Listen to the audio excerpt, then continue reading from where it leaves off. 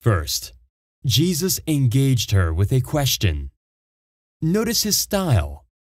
He did not address himself, but immediately asked a question that got the woman's attention.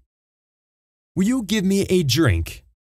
This question is comparable to asking, will you give me a few minutes? You will discover your own approach, but please keep an open mind to other examples.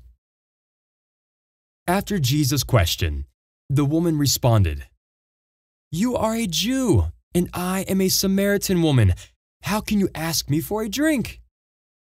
We can translate this to say, I don't know you. What do you want? Do not worry if someone rejects you. Many people are busy, but there will still be those who will talk with you. Jesus does not waste anything, because everything he does has a purpose and a meaning. Jesus answers the woman with, If you knew the gift of God and who it is that asks you for a drink, you would have asked him and he would have given you living water. In the same way, our dialogue should focus on what we possess, which is the gift of eternal salvation and the remission of sins. If people truly understood what we possess, they would be lying at our feet begging for the good news. Oh, how beautiful that would be!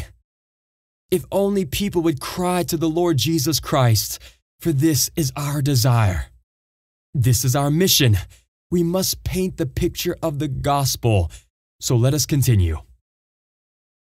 Jesus says something completely stunning to this woman, and does so with boldness and forward motion. Obviously, the woman doesn't know to whom she is speaking, and responds with, You have nothing to draw with, and the well is deep. Where can you get this living water?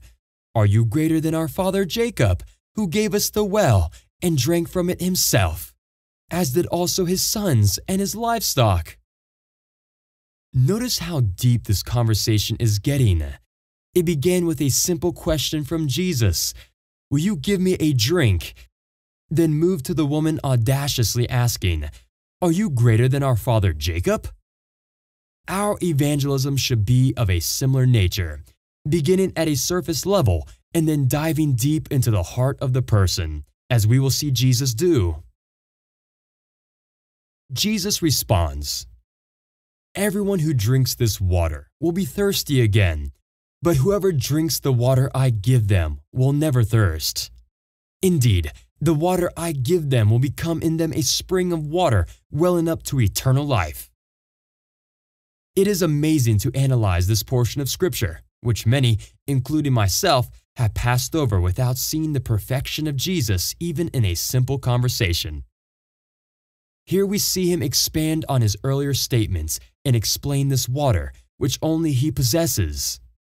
Like Jesus, we also possess a priceless gift that the darkness hates, for the thing we possess is pure and unconditional love, the very person of Jesus Christ.